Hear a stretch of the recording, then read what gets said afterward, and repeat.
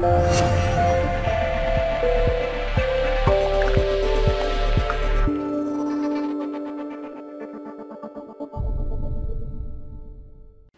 Gary Simon at DesignCourse.com. Today I'm going to be designing a logo for an upcoming DesignCourse.com series called Revised.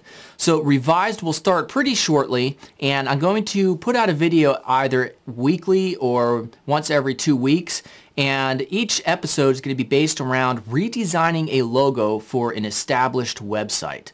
So the website needs to meet two different criteria. First, it has to be active and have traffic. And second, it has to have a logo that is in desperate need of a redesign. So I'll redesign it in the series, and then I'll contact the website owner with a free copy of whatever I redesign, and then in the next week's following episode I'll state whether or not that website owner decided to use it or not. So it'll be a fun series, and just another way to put out videos that pertain to logo design, which I know a lot of you like. Alright, so I'm going to get started here with that revised logo in Adobe Illustrator. Check out DesignCourse.com if you haven't yet, and subscribe here on YouTube. Let's get started. Alright, so I'm in Adobe Illustrator. I'm going to go File, New. Let's call this Revised.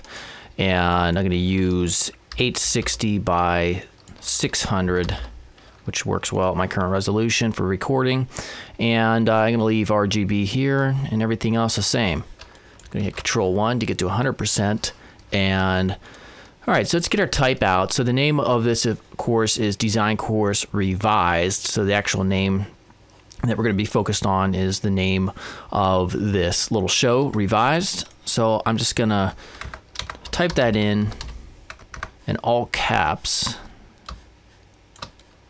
right there. So the default font I have is Marion Pro. When I was designing this beforehand, I came across one that I liked. It's very simple. It's almost like this, except it's thinner, and it's called Stark Light. Or wait a second. No, that's certainly not it. Oh, because it's Stirk Light, that's why. There we go. Alright. As you can see, very simple. And so when I was trying to come up with concepts for this potentially, I wanted it to be simple. I wanted it to be based on a word mark only, not a separate symbol or anything like that.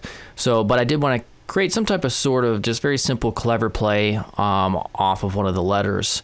So when you think of revising something, especially a logo, or redesigning something, there's several different avenues you could take. So of course you have the typical recycle sort of arrows or whatever that could be implemented, although that's something that's a little bit overdone.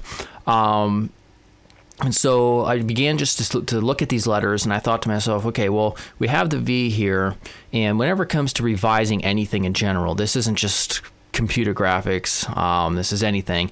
You know, you get out a pen and paper or a pencil, and you just start sketching. You know, you revise it. And so that's the idea I had here for this V. And this will act as the end of a pencil. And the way I just quickly did it is to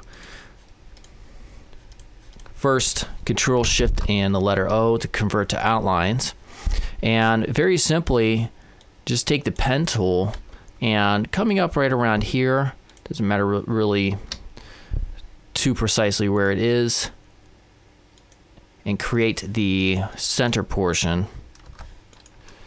And that might be a little bit too high for my liking.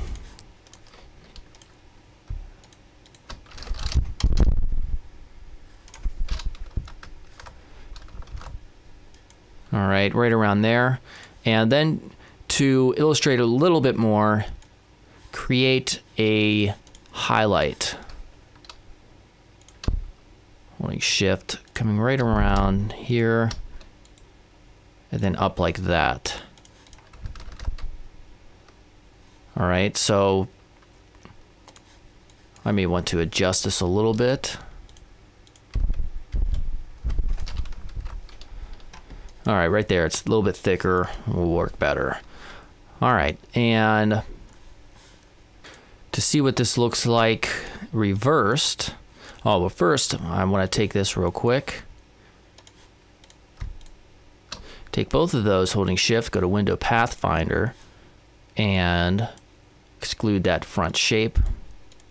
That way it is transparent in the center. Also take these over here. First I'm going to right click and ungroup the text. Take both of those and merge those shapes.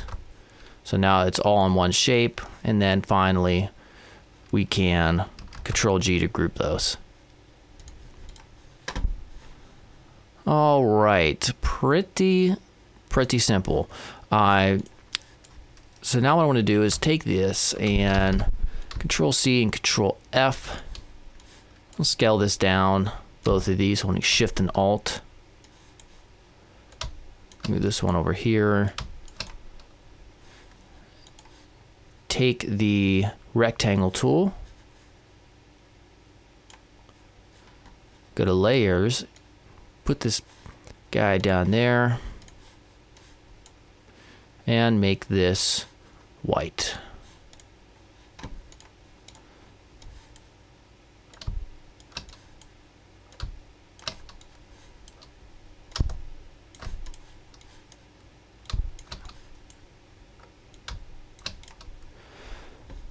All right, so now I want to maybe make one slight adjustment on this, and that is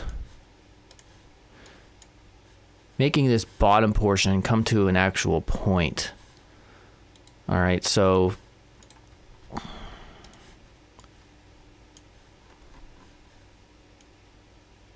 oops. If I take this point right here and hit Control H so we can see our selections and delete it. You can then take this and drop it down and just adjust it real quickly. All right. Also, something that's kind of interesting here is that. I don't know why or how that got in there. Oh, okay, it must have something to do with the when I joined those up.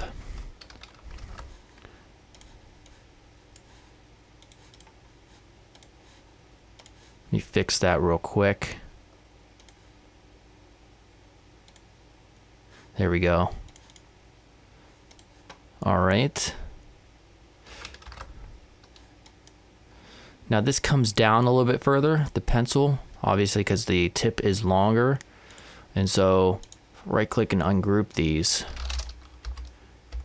And I move it up. Right around there is pretty good.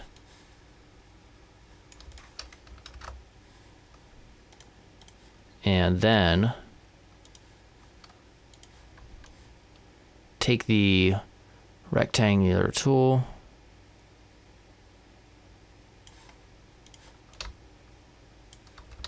Control Shift and O to divide the objects below. There, much better. So now take that and we can get our view there. Now it comes to a specific point, which is perfect. And then also I could paste the DC Lettermark logo in, which of course will be showcased along with it.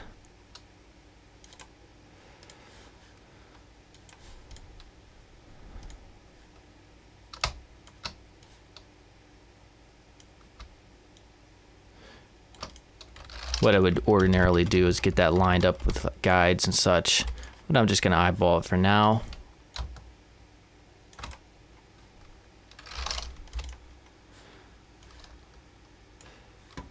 But yeah, very simple. I'm just going to delete that portion over here, just so I could have seen what it looked like. And that will be the name and the logo design of this upcoming series. So yeah, look out for that for one of the daily video tutorials coming up, and it will also be something that I regularly do, and that should be pretty fun. All right, check out DesignCourse.com if you haven't yet. Subscribe here on YouTube. All right, goodbye.